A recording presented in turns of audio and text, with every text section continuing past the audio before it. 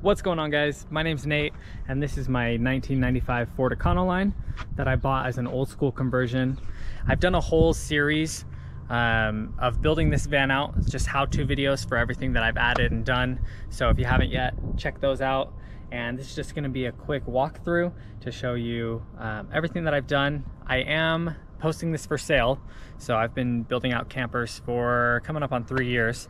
So I did build this with the intent of selling it, so it's not loaded up with stuff, but I just wanted to give you a good overview of the van, a nice walkthrough. So right at the front here, we have our chest fridge. Look just like that. And everything is running off of the battery in the back. We'll see that in just a second. And it's got a storage box that this is sitting on coming inside. So just a space to kind of throw things. Got some elastic on there to hold everything in. It's pretty bright out, but we do have some reading lights. And these are on like a 360 swivel, you know, point them wherever you need. So it works really nice at night, having that indirect lighting. And this is the actual back bench that came with the van. And so I've got just a foam topper on there, and then the seat, of course. So there are seat belts under there. You'd have to take the topper off to use it as a bench with the seat belts, but wouldn't be difficult at all. I love that since this is an old school camper, it does have these side windows that you can open up. That way it gives you some really good airflow. And I have the fan going right now. This is a Max Air. Just since it's a little bit warm, it's nice to just keep it going. I've even driven with it open. It's not a big deal. Handles just fine. And a curtain across the back, and I'll show you the back too in just a second. We've got our curtain up front. Opens up, and I just tuck that behind the arm here. And our kitchenette. Some cupboards here. I've utilized more of that elastic so you can put things in here and not worry about them falling out when you open the doors. And on this side we have our water tanks. It's a simple sink setup. Small little pump there. And just one fresh water and one gray tank held in by elastic, and those are pretty snug. There is a little bit of movement, but nothing that you would ever need to be concerned about. And close that up. And get a view of the front. This van was very well taken care of. So it is super clean. The seats are in great shape. I won't do a full mechanical overview in this video, but mechanically, it's in really great condition. Low miles, and lots of open space in the back here.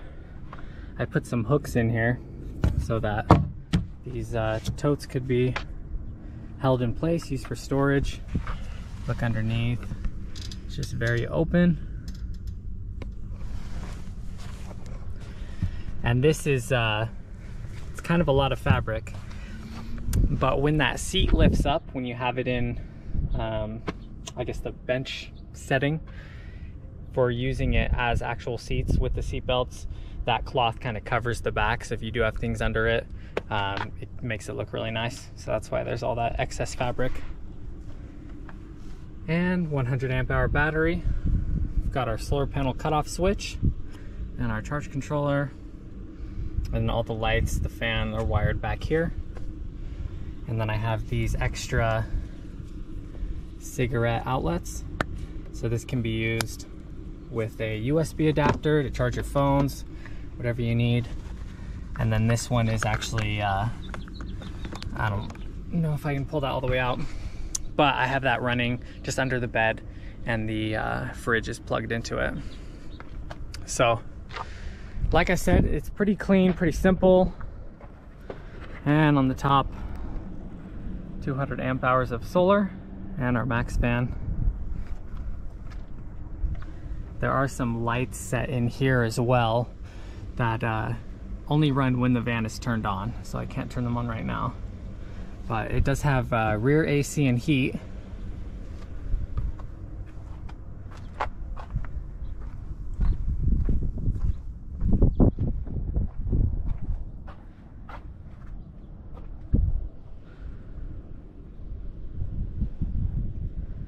And that's just about everything. Coming to the front, I do have some things up here. But these seats are awesome. They're super comfortable. They're in great shape. Like I said, the dash, everything is very clean. So if you're watching this and I just posted it and you're looking for a camper van, this one is up for sale. So hopefully it finds a good home.